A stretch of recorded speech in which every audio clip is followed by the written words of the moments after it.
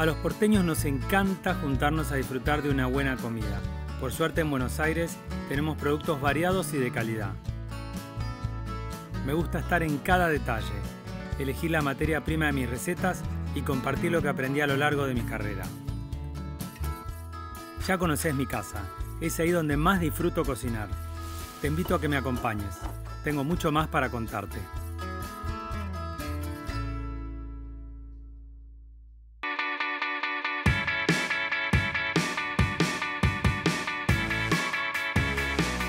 Soy Coco Carreño, bienvenidos a mi cocina, bienvenidos a mi casa. Hoy el producto estrella del día es la manzana y vamos a hacer 3 recetas espectaculares. Vamos a empezar con un flan de manzanas. Para eso yo tengo el horno a 150 grados. Y voy a prender mi placa eléctrica y vamos a darle temperatura. ¿Qué voy a hacer acá? Voy a hacer un caramelo clásico. Detalle fundamental para el caramelo, yo no le pongo agua jamás. Solamente pongo azúcar y no se revuelve con ningún tipo de cuchara ni nada. El caramelo se puede mover cuando empieza a formarse, pero no revolver. ¿Estamos? Entonces, derecho a la sartén.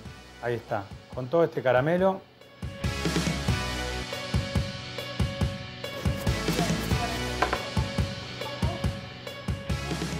Bien, nuestro caramelo está listo. Yo lo único que hice fue moverlo, pero no revolverlo. No es lo mismo, presten atención a eso. Está en su punto justo y ya a esta altura tengo un molde. Este molde igual es de vidrio templado, obviamente, pero vos puedes utilizar la flanera que tengas en tu casa. Va perfecto. Cuidado, con cuidado y siempre todo el mundo lejos del caramelo. Y pongo un poco para que el vidrio se vaya acostumbrando, si vos tenés un molde de vidrio, a esta temperatura tan alta, muy alta. ¿Qué vamos a hacer ahora? El caramelo se va a ir enfriando y nosotros vamos a ir moviéndolo para que se vaya bañando en sus bordes. Ahí está. Acá había unos 400 gramos de azúcar que para este molde, que tiene unos 26 centímetros, va muy bien. Mientras esto reposa, se va a ir endureciendo el caramelo, ¿sí? Vamos a tomar una manzana, que vamos a utilizar una manzana Granny Smith o la manzana verde. Para cocción, de paso te lo cuento, manzana Rome es la número 1, la que tiene vetas verdes y rojas, ¿sí? Y que es un poco amarilla por adentro y es bien firme. Esa no es para comer, es solo para cocción. Por ejemplo, una tarta tatén o para este flan o cualquier tipo de tarta de manzana o postre de manzana que quieras hacer. Segundo lugar, Granny Smith o la verde. La roja, la Red Delicious que le llaman, o la Red, esa para cocción no sirve, así que esa hoy no va. Vamos entonces con esta manzana verde o Granny Smith y vamos a pelarla.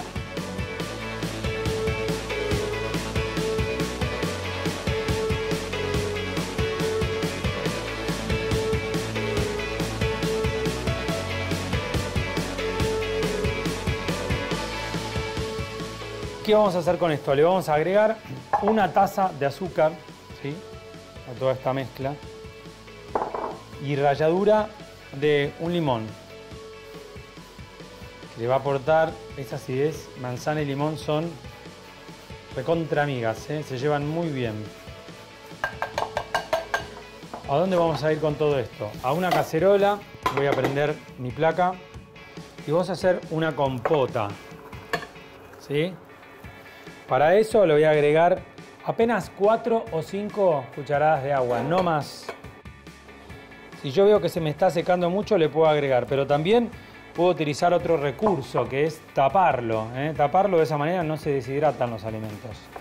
Así que vamos con apenas unas 4 o 5 cucharadas de agua y vamos a dejar que esta compota se vaya haciendo.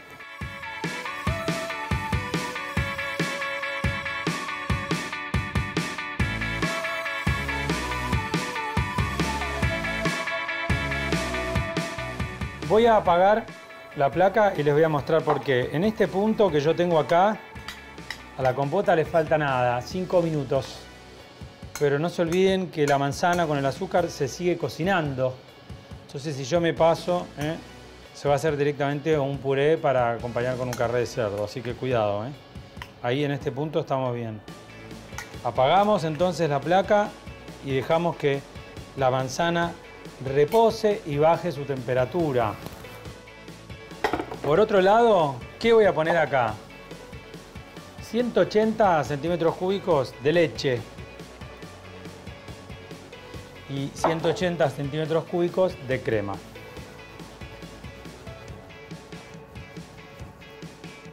Vamos a ir al fuego entonces con esta leche y con esta crema, misma cantidad. Lo que nosotros necesitamos acá es solamente entibiar la leche y la crema. Pero ¿saben para qué? Es importante este paso. Cuando yo hago un flan y voy a mezclar huevos y yemas y un líquido, que puede ser leche o crema, si yo no, digamos, no equiparo un poco las temperaturas, o sea, huevos a temperatura ambiente y esta leche y esta crema medio tibia, se me va a separar todo cuando lo lleve al horno en el molde. Ojo con eso, si no te va a quedar la manzana por un lado, el huevo por el otro y la leche por el otro. ¿Estamos? Dejo que se entibie esto. Por otro lado, voy a poner aquí, mirá cómo quedó nuestra compota de manzanas, que ya está fría. Está compacta y no tiene casi nada de líquido. Y está buenísimo porque así el flan va a quedar como tiene que ser. Apago el fuego porque esto ya entibió, está casi a punto de hervor. Tengo la compota de manzanas por acá. ¿Qué voy a hacer ahora? Tengo 6 huevos aquí. 6 huevos que están a temperatura ambiente. Les voy a romper la liga con un batidor.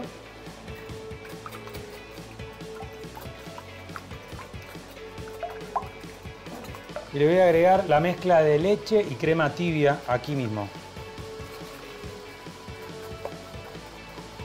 Y rápidamente, con un tamiz, lo voy a colar acá. Siempre que hagas un flan, lo mejor que te puede pasar es pasarlo por un colador o un tamiz.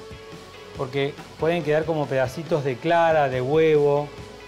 Y cuanto más liso sea el flan, mejor. Ahora vamos a mezclar, simplemente nos resta mezclar nuestra compota de manzana con nuestra liga de huevos, crema y leche. Si querés, vos le podés agregar esencia de vainilla, yo le puse limón y no le pongo nada más.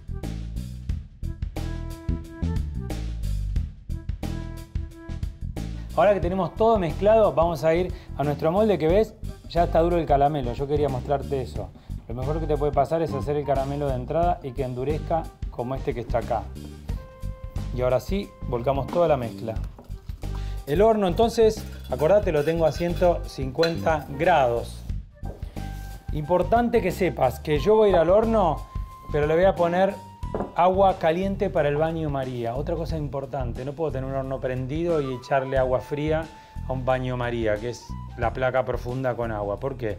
Porque baja la temperatura del horno y otra vez puede ser que el flan se me divida. Así que agua caliente, horno caliente. ¿Se entendió? Vamos al horno.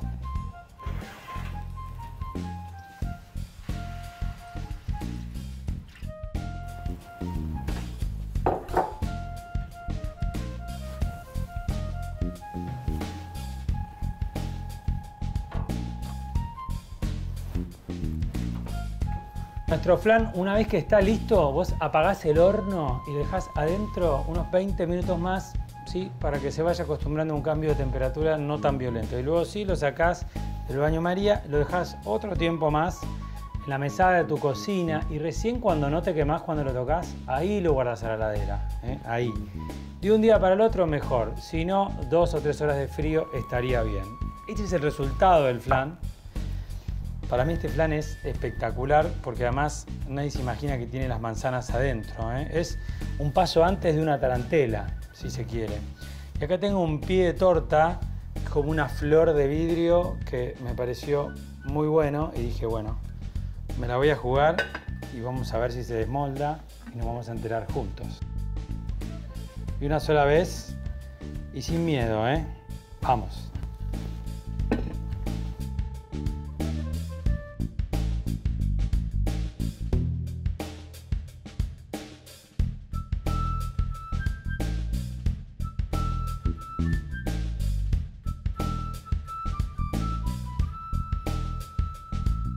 Para este flan de manzanas caramelizado necesitamos 6 manzanas romeo verdes, una taza de azúcar, 5 cucharadas de agua, ralladura de limón, 6 huevos, 180 centímetros cúbicos de leche y 180 centímetros cúbicos de crema de leche. Postre terminado, no te pierdas la próxima receta, una sartén de manzanas al caramelo.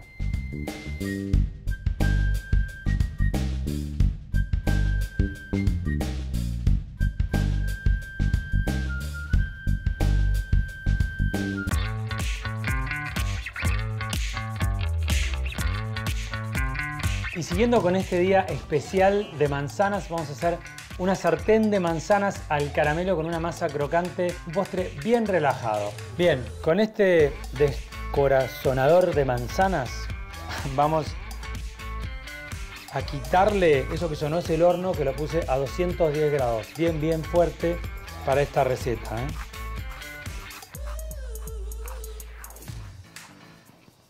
Ahí está, le quitamos el corazón. Perfecto. ¿Qué vamos a hacer con estas manzanas? Vamos a cortarlas, mira, así. Te voy a mostrar. A la mitad y después vamos a hacer unas tajadas, ni finas ni gruesas. Vamos a poner entonces temperatura aquí, le vamos a dar rosca. Y acá tengo 5 cucharadas de azúcar. De manzanas no te dije, tengo en total 1 kilo, kilo y cuarto de manzanas, depende del tamaño. Y vamos a dejar que sea un caramelo. No lo revuelvo, no le pongo agua, no me altero, ¿eh? Tranquilidad, déjalo que el caramelo se va a ir haciendo primero almíbar y después sí se va a convertir en un gran caramelo.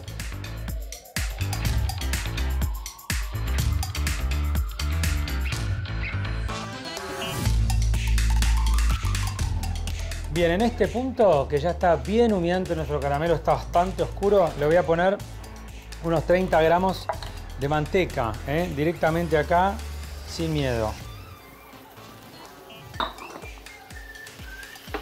Lo voy a mover con cuidado, de no quemarme. Impecable. Sobre esto le vamos a poner nuestras manzanas, sin absolutamente nada de líquido, solamente las manzanas. Vamos a ir viendo cuánto nos entra en esta sartén. Y obviamente a medida que vamos revolviendo, la manzana se va achicando, se va encogiendo.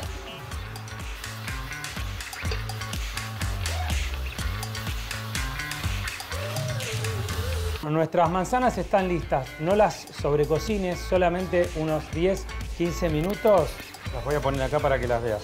A fuego fuerte, ¿Por qué? Porque al principio va a largar agua, pero ves, después se va a evaporar esa agua. Mejor, Mejor, mucho mejor todavía. En este punto, así que parece que están casi cocidas, apago mi placa eléctrica y las voy a dejar que bajen un poco su temperatura. ¿Por qué? Porque ahora vamos a hacerle una masa. Por encima de esto va una masa, maravillosa masa. Acá tenemos 400 gramos de harina 4 ceros, harina común. Acá tenemos, sí, bastante. Hoy es el día en que te vas a dar el permitido, 250 gramos de manteca. Es importante que la manteca esté bien fría y en cubos, para que sea más fácil hacer este arenado previo. Vamos a agregar entonces 2 yemas. Y por último, 4 cucharadas de crema de leche.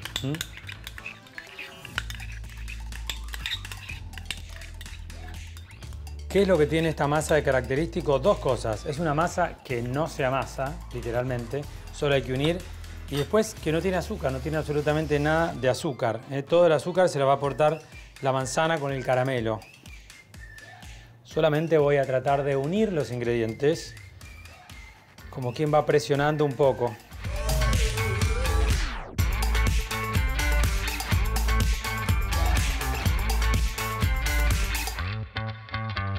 La voy a poner en un platito,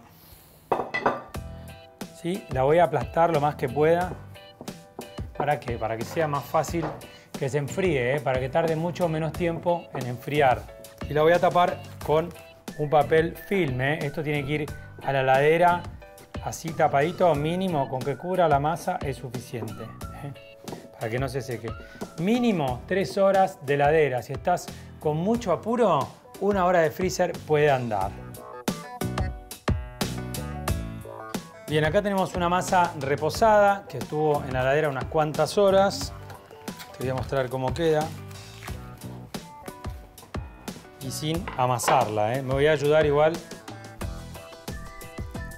con un poco de harina por abajo y un poco por arriba. Siempre que sacas una masa de la heladera, sacala 15 minutos antes. Igual va a estar dura porque tiene mucha cantidad de manteca, así que tenés que darle unos golpes.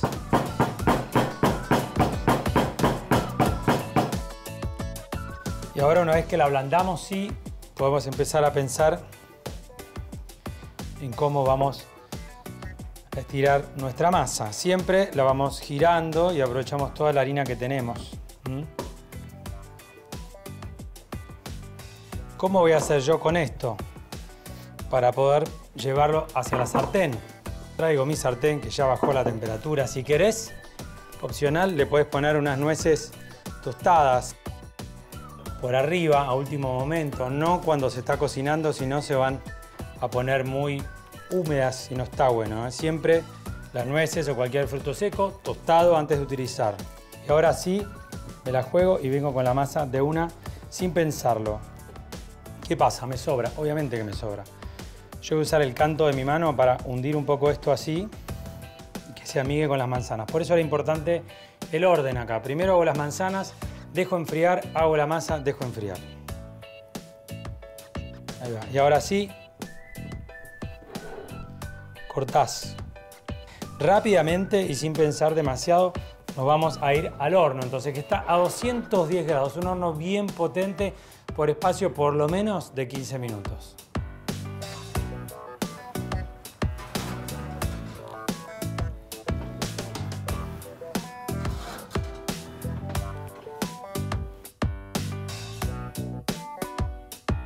Nuestra sartén de manzanas ya está listo. Te voy a mostrar cómo quedó.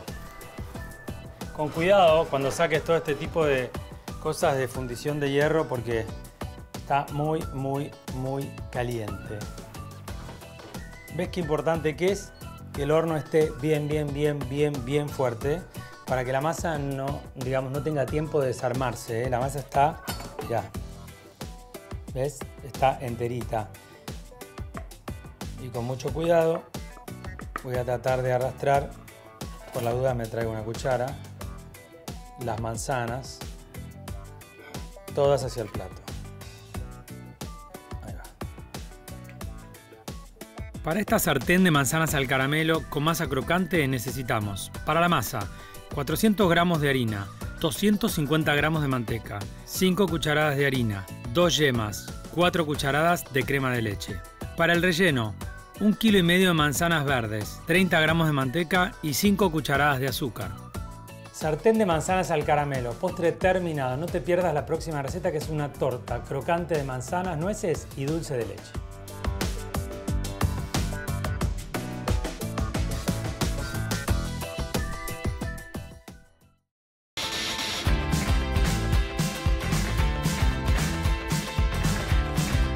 Llegamos a la última receta con manzanas. Vamos a hacer una torta crocante de nuez, manzana y dulce de leche. Vamos a empezar por la masa. Necesitamos una procesadora, que sería como lo más práctico. Esta masa, cuanto menos, digamos, la manoseemos, la toquemos, cuanto menos se toque esta masa, mejor, porque lleva mucha proporción de manteca y además lleva nueces, que ya de por sí tienen sus aceites esenciales. Vamos a poner acá harina, que son 200 gramos de harina 4 ceros, 200 gramos de azúcar.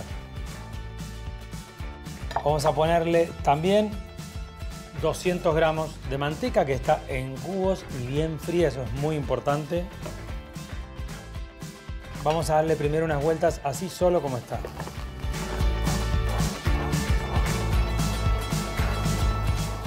Bien, una vez que formamos un arenado como este que está acá, voy a sacar para que lo veas, ¿ves? Ahí, que no se formó una masa, sino que está en un punto un punto antes. Es realmente como una arena. Le vamos a poner también las nueces, que son 180 gramos. Previamente tostadas siempre, ¿eh? Yo no quiero que las nueces se hagan un polvo, porque si no se va a empastar toda la masa.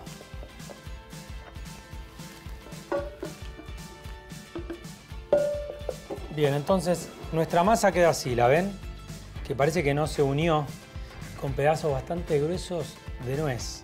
Eso es lo mejor que tiene esta masa, esta rusticidad, ¿eh? Yo no estoy amasando, estoy uniendo solamente. Vamos a agarrar dos moldes que yo tengo acá. Son moldes desmontables, muy importante. Y son de 26 centímetros de diámetro. ¿Qué vamos a hacer? Yo voy a repartir la masa. Lo voy a poner acá para calcularlo bien. Voy a pensar como en una especie de chorizo, digamos. Y ese chorizo lo voy a cortar a la mitad en cada molde. A todo esto el horno yo lo tengo a 180 grados, ya calentándose. Una vez que formé mi chorizo, parece una masa de cookie, de galletita, ¿eh? Se parece bastante, ahí a la mitad.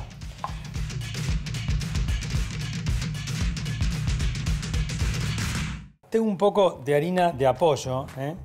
Y lo que vamos a hacer es, yo tengo este rodillo, si no tenés este rodillo no importa, pero puedes también hacerlo con la mano, mira. Te pones un poquito de harina en las manos y le metés rosca, ¿eh? Tratás como de ir estirándolo, así como lo estoy haciendo yo.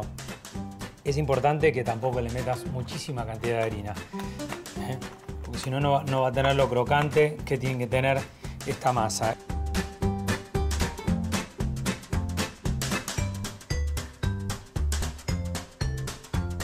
Mientras nuestros discos de nuez, manteca, azúcar están esperando su turno en el freezer, vamos a hacer una compota de manzanas muy simple y con muy poca cantidad de azúcar como característica principal.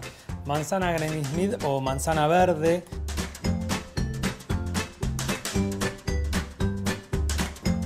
Y vamos a hacer un corte que mucho no importa, ¿eh? Cubos como quieras. Total, lo que yo necesito es que se haga como un puré de manzanas. Más vale seco.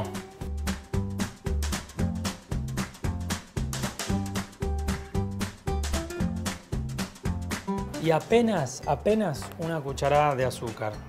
Porque esta torta lleva dulce de leche, clavos de olor, 1 o 2 que después los podés rescatar. Yo le voy a poner 3. Si no te gusta, lo podés evitar, le podés poner canela, lo que quieras. Y mezclamos un poco así para que se vaya disolviendo el azúcar con el calor y el propio jugo de las manzanas nos va a ir llevando a una cocción buena. Cuando sientas que la temperatura empieza como a bullir y recién ahí lo tapas. Le das más o menos unos 15 minutos de cocción. Nuestros discos están fríos, bien fríos. Es clave que en esta masa estos discos salgan derechos del freezer al horno. No a temperatura media, no a la heladera. Esto es freezer a horno, porque tiene tanta manteca que si no se te va a escurrir por todos lados. Vamos entonces al horno. ¿Cuánto tiempo? Unos 20 minutos a los 180 grados. Vas a ver que va como a craquelarse en el horno. Eso está perfecto.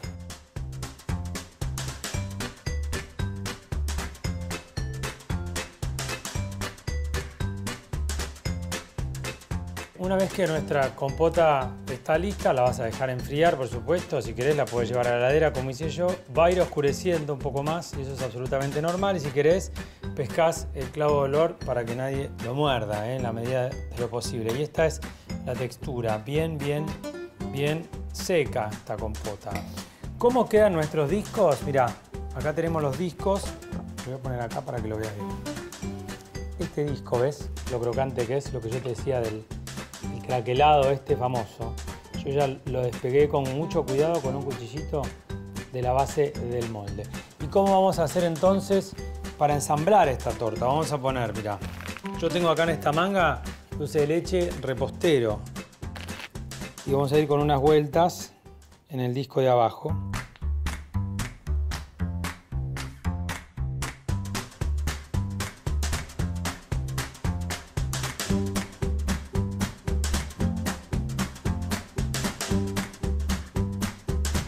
Para la torta crocante de manzanas, nueces y dulce de leche necesitamos 200 gramos de manteca bien fría, 200 gramos de harina, 200 gramos de nueces, 180 gramos de azúcar, 750 gramos de manzanas verdes peladas, clavo de olor y 350 gramos de dulce de leche repostero.